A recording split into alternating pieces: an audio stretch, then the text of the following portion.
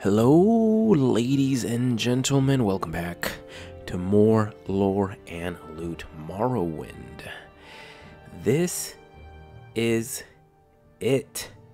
The moment we have been waiting for. The thing we have been working so hard to achieve.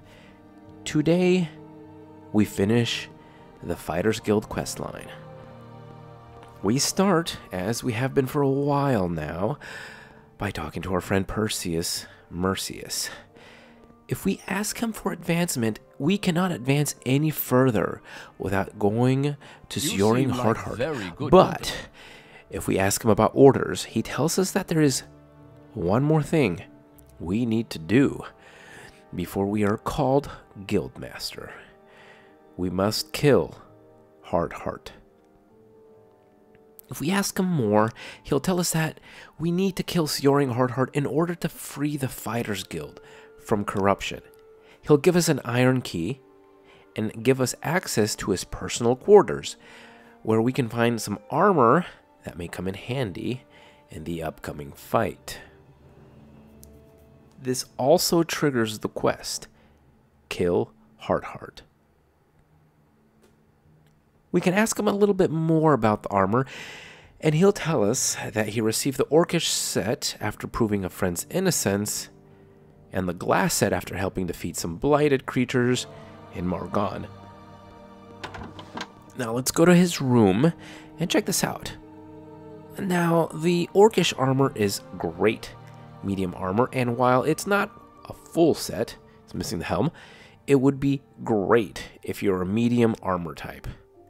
The glass armor is not a full set either, but it is the best light armor in the base game.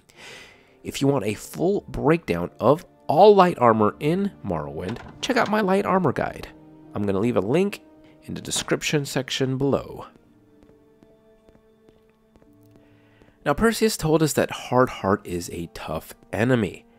So, before you face him, you should make sure you are properly prepared with potions, scrolls, magic items, or whatever else you think you will need, and that your arms and armor are fully repaired.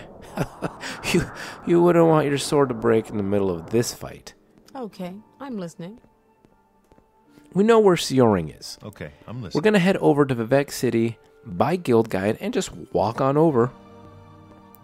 Now, despite the fact that Perseus told us that Sjoring is waiting for us, you'll find that he does not attack us on sight, nor does he attack us if we talk to him. No. We'll have to get him to attack us by taunting him. Do take note, though, you can ask him about orders right here, and he'll give you the quest to kill the heads of the Thieves Guild, along with 5,000 septums. This is a nice little exploit if you're looking for some extra gold, but I'm not going to do this. I will buff with everything I have, though, and I'll taunt him until he wants to fight me. Now, we're much stronger this time than the last time we fought him in our alternate timeline, so we will make a very quick work of him. Now, as you may recall, there are two chests here. One here on the floor, one on the desk. The one on the desk always has 25 gold, but the big chest here on the floor will have a randomized enchanted item. Sadly, we get the same one we got on our last encounter with him. The armor piece called Heartwall. Now, I've gotten the Dwemer Boots of Flying here before, which is a much better reward, but oh well. Also, don't forget to read the book on the table, The Wraith's Wedding Dowry, to boost your unarmored skill.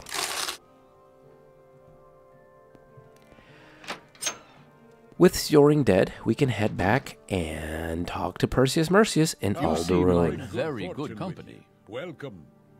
When we get here, we'll tell him that Sjoring is dead, and he declares us master of the Fighters Guild in Vvardenfell. However, he also tells us not to let our guard down. Bad times are coming, not just for the Fighters Guild, but for all of Tamriel. His words, of course, end up being true, as we find out in future games.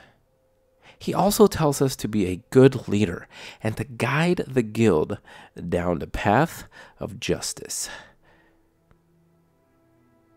With all of this done, we can head back to his personal room and take our armor sets to sell later, or to display, or wear, whatever.